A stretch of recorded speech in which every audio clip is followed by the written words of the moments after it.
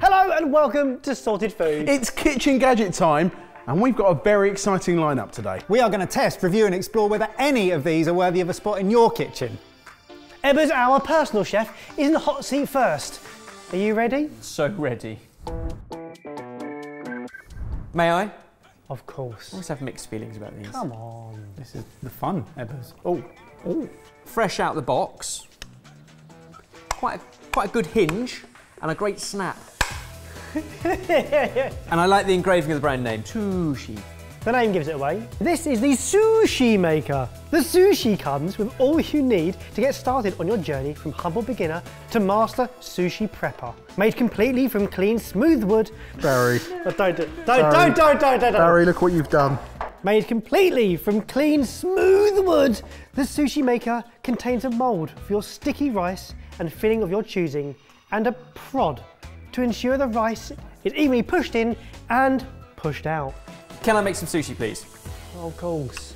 So step one is to soak the machine or maker. Give it a dip. Give it a dip. Make sure it's very wet. So you want to pack the rice into the maker. I'm intrigued to see if this genuinely does work, because I don't make sushi often, so when I do, I always mess it up and think I could have done that better because I'm out of practice. That goes on here. Oh, it definitely needs some pressing. Yeah, what you did there, Ben, was you didn't wet it properly. I don't know how much wetter it can be than stuck in water, but... Ooh, that's a noise, isn't it? Squelchy. Oh, that is a noise. That was wet. Oh, that's okay. good. Aha! Same. This sushi is now sodden. A little clumsy, but then if you've ever Don't be tried... so hard on yourself. If you've ever tried to actually roll it, that's quite clumsy too. So now we get to put our filling in. Now this is the bit for me that I find very satisfying, because usually I find it very hard to get my salmon bang in the middle. Yeah.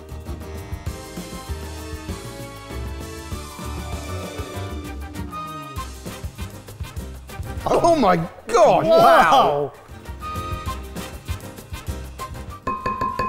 Right, make sure you've got a firm grip.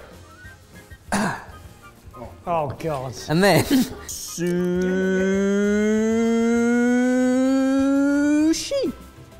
That's how the sausage gets made!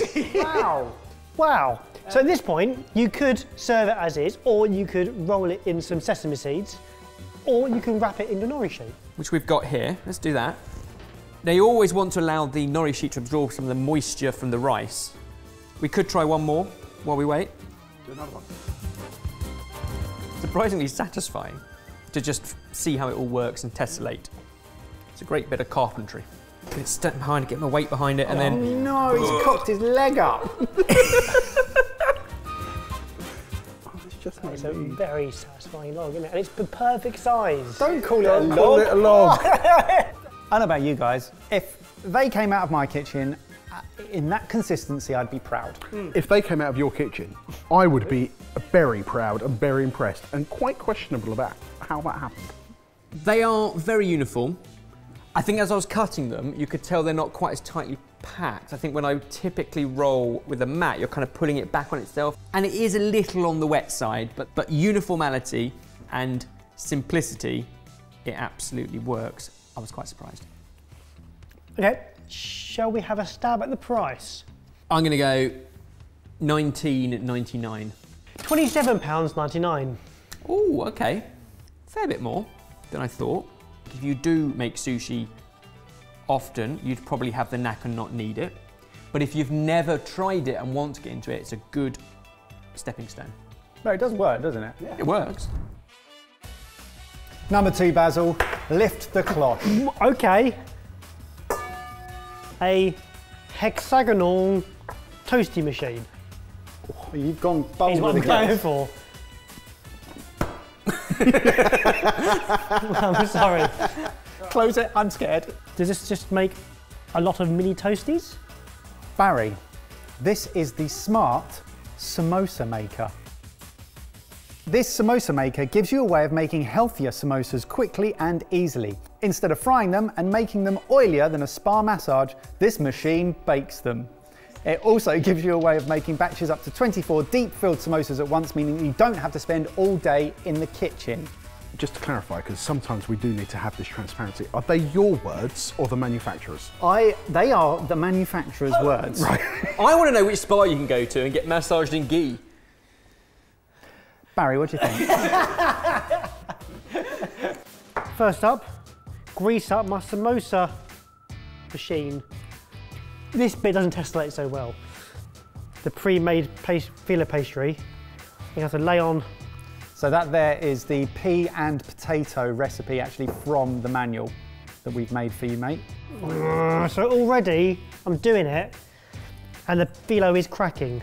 So traditionally, as I have been told by Kush, you would take your specific samosa dough, you'd roll that out, and then you'd fill that with your filling, and then you'd fold it over in a triangle shape, and then you basically go up and down, folding it over into a samosa. They can be deep fried, but Kush's mum actually just brushes them with a little bit of oil and bakes them in the oven. So this is not too far away how some people are doing it. Well, it's very far away, isn't it? Look at it. We haven't seen the results yet, but if these work, then I'd be intrigued to try it time and time again with different pastries, phyllo, possibly puff, maybe even some short crust, and mix up the fillings, like cheese, like feta and spinach, and do kind of that, do some sweet ones. We did the bounty samosas years ago, literally crack a bit of bounty in the middle, like job done. Basically, triangular pastries. So it's been about 10 minutes. I think it's about done. The paler ones in the middle, that's where I double wrapped. Which might be why as well. It's not what I'd expect from a samosa, but it's something new. I'm quite excited by this. Right, should we try some? Yeah. They don't look bad. I mean, they don't look like Traditional real proper samosas, No. but they don't look unappetizing. Cheers. Cheers.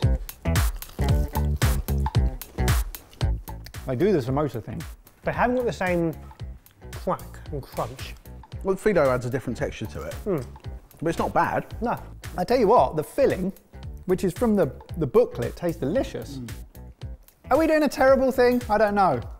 If someone said to me, Baz, knock up 24 samosas, there would be a big sigh and a little bit of panic. Sort of fussy maven putting together a Christmas tree advent calendar. Exactly. The admin of making a samosa, for me, midweek is a bit too much. With a machine like that, it's really simple, and with pre-made phyllo, it's a wicked hack.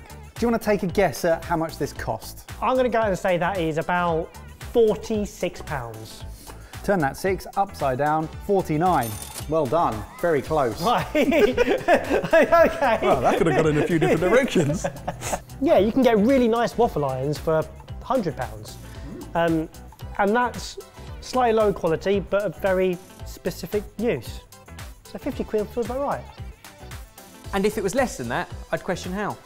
Didn't expect this, but I think I might take it home. I don't think that was the offer, was it? No. I think I'll take it I home. said about storing it out the back so we can all use it when we want. I'll take it home. Remember that? I'll take it home.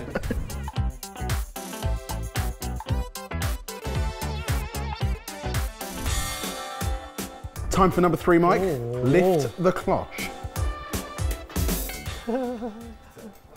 Vacuum cleaner. Slicer, dicer, French fry maker, mandolin. There it is. That's what I was looking for. That's it, Mike, you've guessed it. This is the Once For All multifunctional vegetable slicer with stainless steel blades, manual food cutter for chef and household. Once for all. So it's an all-in-one vegetable chopper which performs perfectly for slicing, stripping, julienning and dicing. There's no need to change blades, you just rotate the knobs, press the handle down, and you can cut various veggies and fruits into any shape and thickness that you want. It doesn't feel stable, like... Well, Mike, that's because you haven't found the collapsible feature. And there you go, look at that. Now it's sturdy, AF. Okay! Cool, let's try it. This hasn't been thought through. So on the back there, mate, you've got 3 different knobs. You've got a big one at the bottom. That is your thickness. The 2 small knobs at the top will then change the direction of the blades so that you can have it as slices, you can have it as dices, you can have it as juliennes or bâtonnets. Right, let's go slices of cucumber. You want to make sure your little knobs all the way around to the left, and now choose your thickness. Excellent rhythm. Well, what's the consistency like? It's very consistent. What I'd like you to do is turn your big knob all the way around to 8, and then your left knob, turn it 360, lock it back in. That's made the spikes go right out. Let's use the potato Yeah. and make strips of potato. Sounds like chips to me.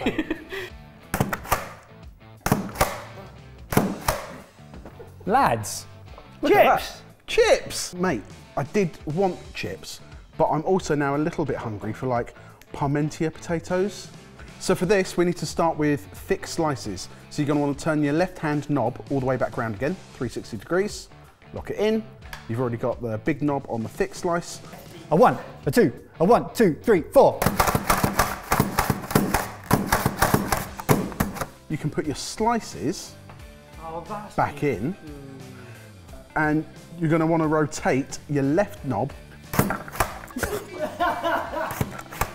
The ferocity of the spring, like coming back out, flicks these forward. Watch. Hallelujah! Hallelujah! Once for all. You're not going to get like a perfectly diced dice as if you were to trim the edges off, make a square, and actually do it by hand yourself. I mean, but look, this reminds me of like a sofrito. Let's do a carrot, and let's julienne. Yes. Oh, okay. So I think the thing with all of these types of machines, and we've tested multiple of them in the last few years. They've been the backbone of our advertising revenue, let's be honest. It does depend a lot, usually, on the shape of your vegetable or whatever it is that you're trying to chop. But when you get it right, this seems to work. Normally, they're absolute dog crap, but I'm pleasantly surprised. Can you see yourself using something like this at home? For things that require good presentation, or bulk, mostly, I could actually imagine myself using it here, in battles, like genuinely to speed up, like the time trials. It will make things quicker, like bigger portion sizes, doing stuff in bulk. I genuinely would use it for those things. You three might also need it for your next shift in Medelli. I heard that got shut down by the environmental agency. So let's talk price. How much do you think we paid for the once-for-all multifunctional vegetable slicer? Do you know, like, this isn't the type of gadget that strikes me that you'd buy from Amazon. I'd imagine getting it from something like a Lakeland or like a shopping store. And I therefore would say £25. I'm not sure I'd pay more than £25. Okay. Well, we bought this from Amazon for £27.59. Again, if you can see a use for it, I think you'd get £27 worth of usage out of it if you were going to use it. It would be a waste of that money if you bought it because you thought you'd use it and you never did. Gar, Ebbers, I can't wait to lift the cloche on this one. What could it be? I don't We've had a know. lot of fun today, but it's about to get more fun. Oh! It looks like a coffee machine, except you don't get this bit on a coffee machine. Tell me that this is what I think it is. This is indeed Philips, the perfect draft keg machine. Yeah! Come on. Beer! We have tested over the years a number of devices that give you that draft feel at home. They're all crap. Actually, can I just stop you? What we've done in the past is cheap versions. Yeah. None of them have worked, so we've just gone, screw it, try the proper big expensive one and see if that works. Am I right? You are right, and we also got a keg involved, and we chilled that, and I preloaded it into the machine because unlike the others, this actually chills it for you. Oh, okay, nice. Gabriella, chill me. Right. Yeah. Such a dad. Their words, this pours perfectly cold draft beer from tap to enjoy with friends or to relax after a stressful day. Sturdy with a real bar tap handle that fits perfectly in every kitchen, man cave or holiday house. Everyone loves beer. It could be any person's Any cave. person can like beer. Any Yeah. person cave or cooking studio. Human cave. Now, out of the box, there's some instructions you have to follow, the quick startup guide. And if I'm honest, very easy to follow. Lots of diagrams, lots of telling you when things should click in. the top pump kind of goes onto the keg. Then you get this wobbly little tube that goes down the front and clips in. Again, everything clips into place. You slide it into what is a base that is a refrigerator inside the machine once you've opened it up. You clamp down the blue and you leave it to chill.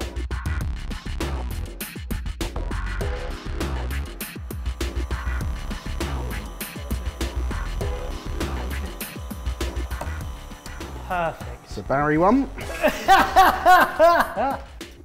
They do say the first one, you have to run it through the pump, because at this point, there was air in the pipe. So the second one should be better.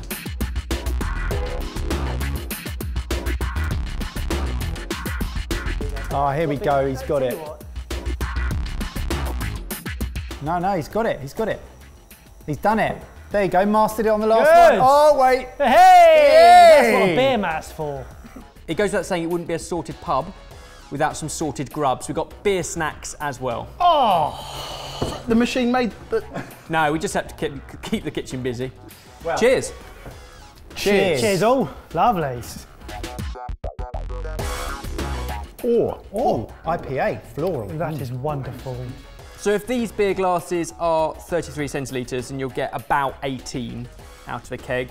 If you use the Continental 20 centilitres, you get 30. The one we bought was 37 quid. It's about the same as buying cans of beer. Yes. But obviously you're going to have the machine on top of that, which is different. But yeah, this is the closest to draft. That's almost actually indistinguishable from a draft pint. The head is a bit more bitter. It's creamy and a bit more bitter than the actual beer itself. And that's what you want, because it provides the balance between the head and the beer. And that provides a really good amount of that bitterness with the airiness, and I like it. It's a bit extra, isn't it? It's a bit big. Like, is this sitting on your worktop? Where is this going?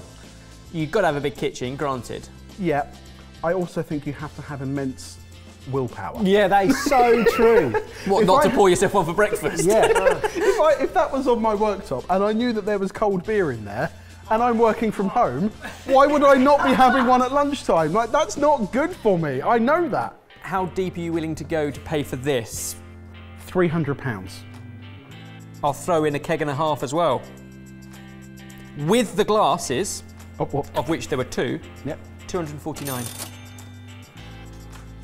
This is Splurgeville. That's what that is. It's Splurgeville. It's not, I need to get this now I've been paid.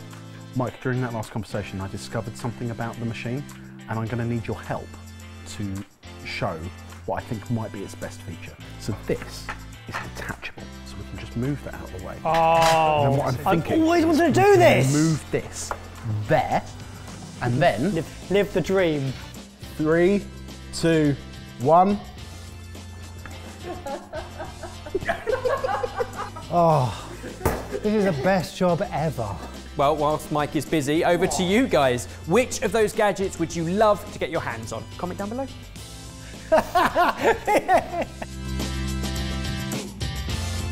One more?